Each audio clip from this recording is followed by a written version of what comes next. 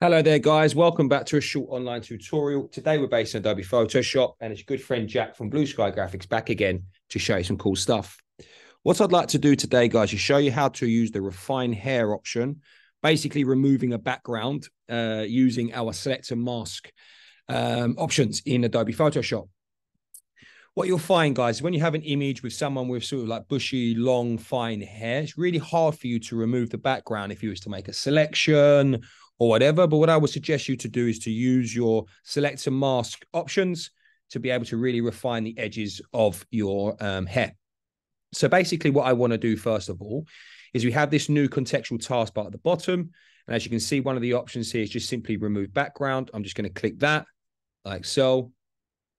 And perfect. It's done a pretty good job, to be fair. But what happens is it applies a layer mask for you.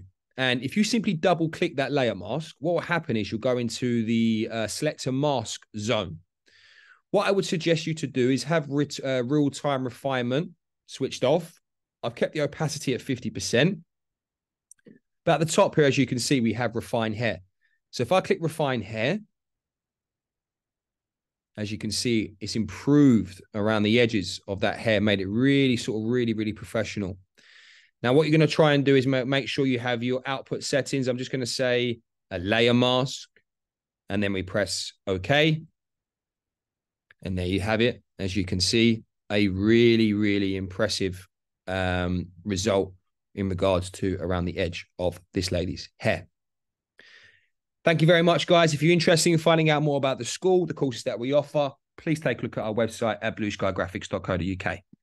Thank you very much. Take care, and I'll see you next time.